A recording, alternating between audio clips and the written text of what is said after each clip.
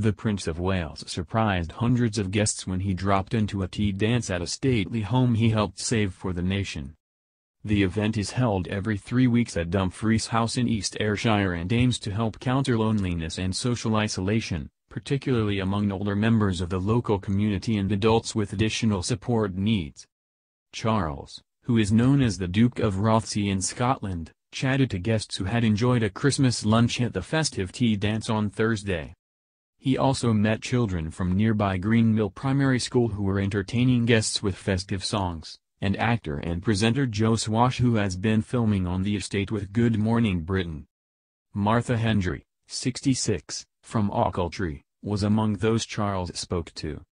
She said, "It was an absolute shock, but it was lovely to see him.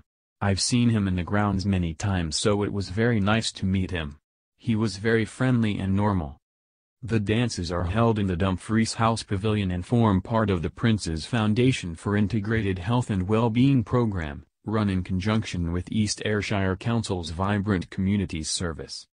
Established health initiatives at Dumfries House tackle issues including isolation of older members of the community, the management of cancer, diabetes and fibromyalgia, and women's health.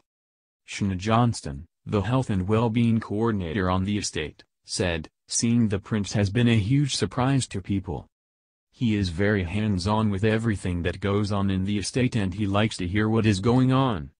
It was a really lovely surprise to have Prince Charles here, it was the icing on the cake." Swash said, "I think the support groups at the estate are amazing, it's great how they support all these different groups of people." The presenter, a former EastEnders actor, said of his meeting with Charles, "I think he said you were the entertainment before I got here. He seemed a really lovely, charming man." Charles helped arrange a £45 million deal to buy the house and its collection of Chippendale furniture.